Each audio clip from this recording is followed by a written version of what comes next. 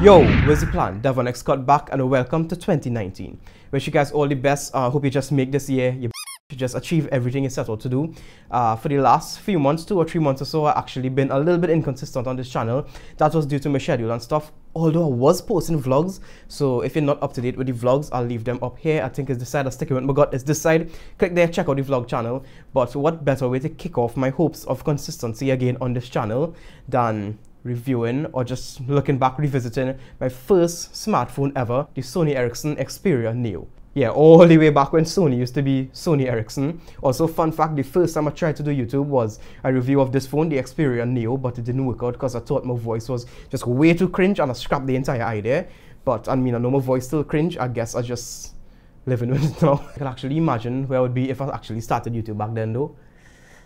So anyway, this phone was released in February of 2011, which makes it like a whopping 8 years old, if my math correct. Almost 8 years old, which ridiculous. And back then, to me, this phone was revolutionary. I remember when I actually went to buy it, the day I went to buy it, my dad had an iPhone 3G, and I thought that was like the best thing ever. Touchscreen and all this thingamajigs and apps.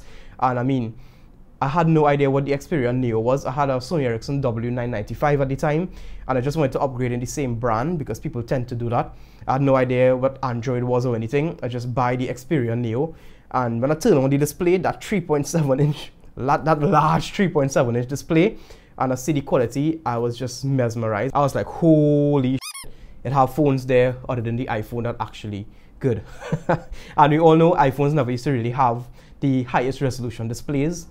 They still don't really have the highest resolution displays, but this was actually a relatively high resolution display at 3.7 inches back then in 2011, and I was just blown away by the quality. And when I actually used the slider for the first time to unlock the phone, I was just mind blown. I was absolutely mind blown. Design wise, back then phones used to have so many variant shapes, sizes and designs, and I actually loved the way this felt in my hand due to the curved edges and rounded corners. And to be honest, it actually still very comfortable to hold in the hand.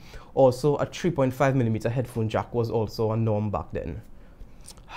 Rest in peace. Software navigation wasn't much of a thing, and the hardware navigation buttons at the bottom chin always intrigued me for some reason because of the way it was backlit. At the top of the phone had the micro USB charging port and an HDMI port. You should have seen me showing off with this HDMI port all over the place. And flipping it around to the back, we have the ancient functionality of removing the back cover and battery to reveal the SIM and SD card slot. Although 3.7 inches sound relatively small right now, it was actually a relatively large display back then. And it had a dedicated camera button, so taking photos with the 8-megapixel camera was a dream, just looking at through that quote-unquote giant 3.7-inch viewfinder. And to be honest, the photos now actually don't look that horrible, which is kind of cool. Android 2.3.4 gingerbread. For some reason, that was bleeding edge in my mind. I mean, it was the latest and greatest from Android. I liked that surface so much. I had so much fun with that phone, honestly. So much custom ROMs, custom kernels, overclock it so much. The last state I leave the phone in was running MIUI. Coming on to the end right before upgrade, the device started to show its age a little bit. So I decided to flash MIUI, and it was just amazing. It made things so much more snappy, so much faster, so much more just intuitive. And I was so happy. In fact, the only reason I ended up upgrading from the Xperia Neo is because a store here in Trinidad had a sale on the Galaxy S3, brand new for almost half the price, so I just had to dig into all my savings and just grab that 1.4 gigahertz quad-core goodness after using this 800 megahertz single-core not so goodness for the past 6 to 8 months. But pretty much, yeah, if it wasn't for that, I have no idea what I would actually be using right now.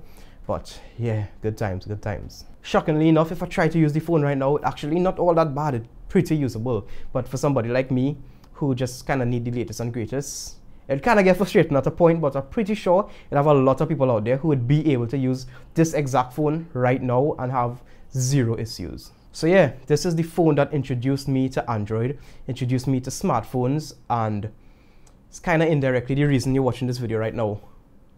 So yeah, thanks so much for watching, and I'll see you all in the next one.